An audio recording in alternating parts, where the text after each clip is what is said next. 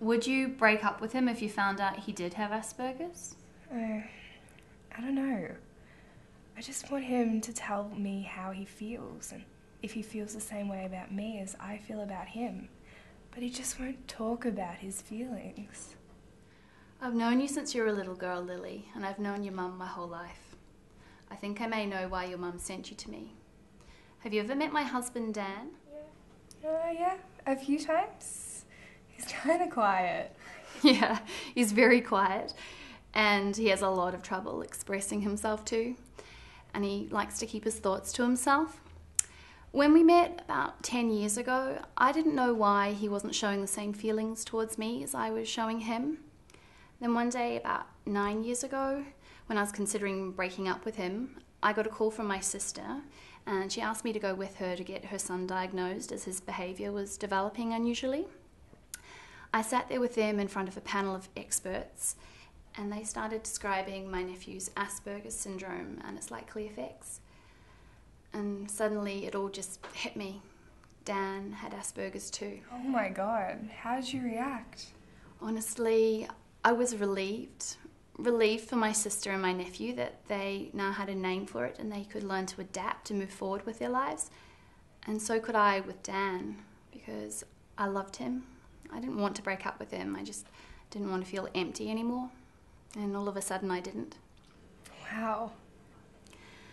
Yeah, but for a year I went through misunderstanding of why a man I loved so much would be withdrawing into himself. And I took that as a rejection of my love and affection for him.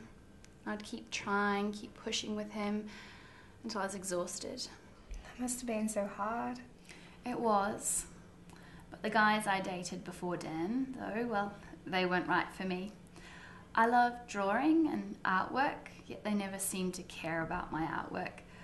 I'll never forget dating Dan. He'd always take the time to look at my art and appreciate it. He genuinely was interested. So one day, he decided to make some artwork of his own. I didn't know Dan did art. Well, he doesn't.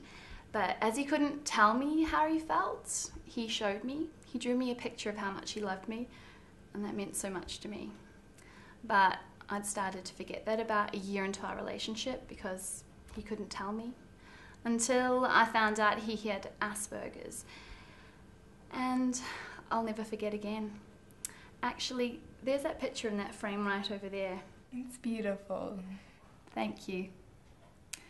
Of course, I asked Dan to come around one day as I wanted to discuss some things with him, and together we ended up looking up Aspergers syndrome on the internet. I will never forget his reaction. How did he react? He laughed. He actually couldn't believe it.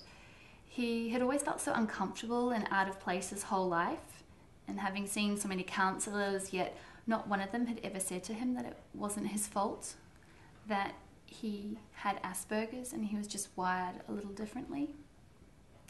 And he was never rejecting me, and my love for him was there once again. And since then, he's not on his own, and I'll always be there for him. I love him so much. He's not the perfect man I once dreamed about. He's imperfect. But you know what? That's even better. Imperfection is beautiful. I never knew there was so much to people with Asperger's. Actually, I didn't know anything about it until today. Well, I hope it gives you a bit more insight into your boyfriend and if he does have Asperger's. And know that if he does, he just might have a bit of a hard time explaining how he feels and telling you how he feels. He's just wired a bit differently. People with disability should be shown just as much love as anyone else. What's your boyfriend's name, by the way? You haven't told me anything else about him. Well, he's a musician. He's really talented. His name's Josh Miller. He's really tall, brown hair, brown eyes. Hold on a sec. I've got something to show you.